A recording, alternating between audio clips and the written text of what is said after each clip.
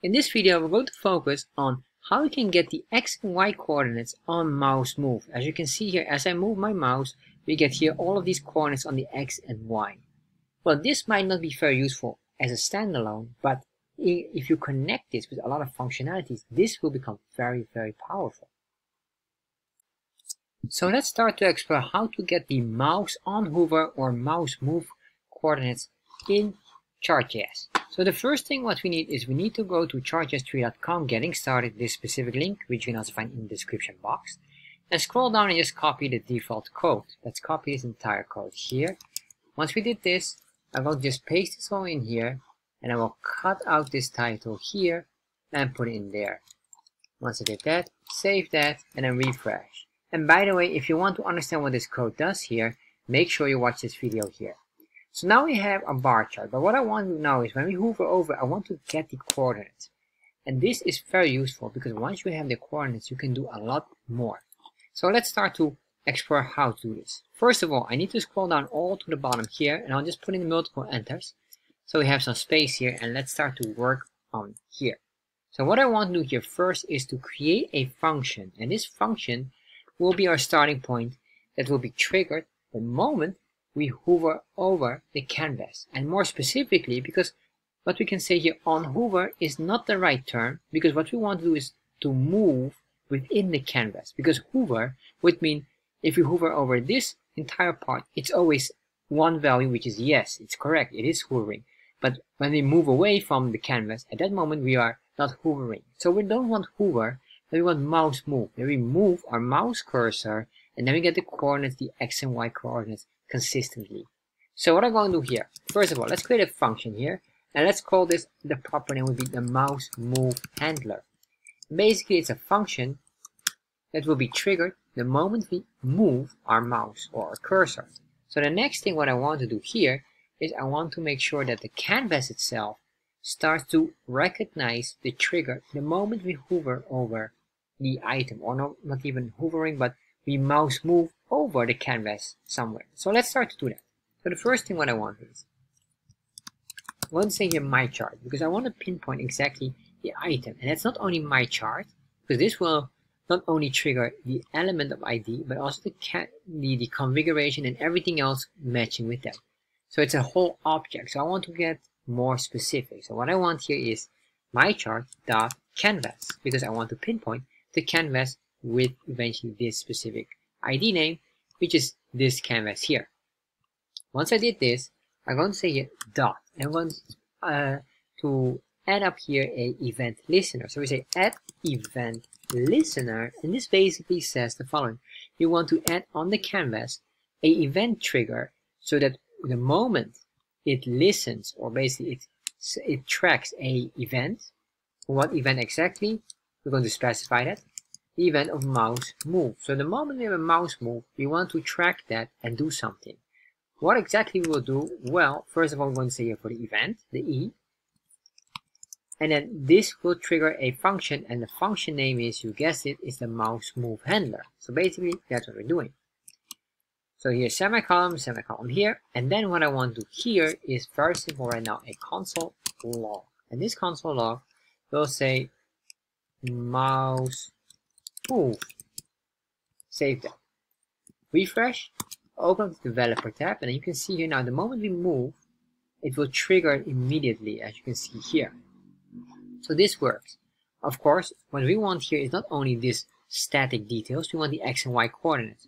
For that, we need to get here some arguments, which will be here inserted as a parameter. So this is the argument here, and what is the argument? Basically the canvas here, or this my chart constant, and we will later on pinpoint exactly the canvas, so don't worry about that. And then what I want to do here as well is comma, we're going to say here the E for the event or the element that we're hovering on. So basically this is the event, so we're going to say here chart, comma, and here can be the event of mouse move. So once we have this, we can just copy this now, and you will see this basically is again the entire object. So if I hover over it, you can see here we get the entire object of the canvas here with everything which you can imagine. But what we need again is the canvas here. So if I search for this one, there's this one here. Nope, Let's go back. You can see the moment I click on it, it would jump immediately to that specific element. But you can see here, dot canvas is the one we need to pinpoint exactly this canvas with the chart ID of, or the ID name of my chart. So what we can say here, the following, and basically we have two options. I realize what we could do here is very simple. We're going to say constant. Let's do a object destructuring of canvas equals chart, which is that's one way, or what would be the other way would be a dot canvas. Then we could just remove this, and then chart would be the canvas, or maybe we could even name this and canvas. However, I will do it like this because I like to show the object destructuring, because you can see here there are still more items, because probably you're not only going to use it like this, because this functionality is just one part of it, but you'll be using it for more things, or you'll connect some other items with this, because this is just the starting point of your function. So what I want to do next here is I'm going to say here constant, and this constant will be the rectangle, or we should all call the rectangle. And what I really want here is getting the x and y coordinates. To get the x and y coordinates, we need to calculate basically how far this canvas is from the side here and from the top here. This is important. So let me show you why. If we go here and we just do here console.log, we do a mouse move, save that, and if I refresh now, you'll see here, if I click on this, we get here the x and y client, or these coordinates here, and basically here the client x and y client, letter C, which is identical here, 278, is here 278, and 531. So this here is one part of it. However, what it really has is there's like a space between, and what we want to do is calculate how much is this space between here and here up. So that's what we're going to do now, because once we did that, then we can start to calculate the exact coordinate of our point here. So to do this, I need to use here another constant, and then we're going to say here on the canvas, because we want to grab here a canvas, which is basically from this. And we're going to use a command here, which is get bounding client rectangle. And basically what this does is we'll calculate the canvas and its position relative to the upper part and the left side. As you can see here, if I click on this, you can see this is really the starting point on the left side. But it might be here maybe 50 pixels or 35 pixels difference. And here, from here to there, will be probably about 200 pixels. So let's start to get that first. So we have this one now, and then with this rectangle bounding, we'll get bounding client.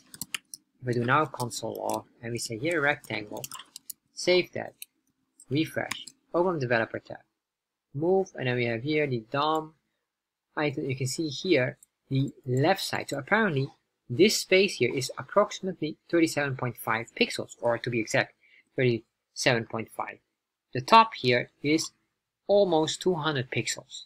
So that's what we need to divide it, or not even divide, deduct from the position here. So let's start to do that one. So what I want to do here now is constant x equals, we're going to say here the mouse move dot client x, which we had in the mouse move item here, minus eventually the rectangle, or the rec dot left. Why dot left? Because it's this space here. So that's one we are grabbing to calculate the space difference here. Once we did that, we can do another one here. I'm going to copy this, do exactly the same, except here will be y, and then this will be not left but top, because it's the vertical level, which is this part here. And this of course will be y. So once we did this, I can remove all these console logs here, we don't need those. And then what I will do here is a console log here for the x, and let's concatenate some text. We're going to say here the x coordinates, or x coordinate will be this, and we have to maybe have a plus here, or yeah, that's a plus, that's for JavaScript. And we do the same here, but then for the y coordinates. Or y coordinates. So if I save this, refresh, if I hover on here, you can see here now we get the x and y. And we should, if we go all here, we're going lower and lower, and then eventually you get here somewhere, should be 0.0, but if you look very carefully, you saw somewhere here a negative of 0.5, which is a very tiny margin of error, or error margin, which is quite acceptable. It's just a half pixel to sometimes it's 1 pixel, 1.5 pixel difference, which is acceptable because this here is the starting point. If we go down here, we should get here the starting point. That should be here somewhere. There we are. It should be the starting point, and you can see exactly that this is it. And that's basically it. And this is basically how you can get the x and y coordinates here on Onhover. So if you enjoyed this video, and maybe instead of a mouse move, you would like to know how to get the coordinates based on the mouse click, in that case, I highly recommend you to watch this video here. It shows you how to do that.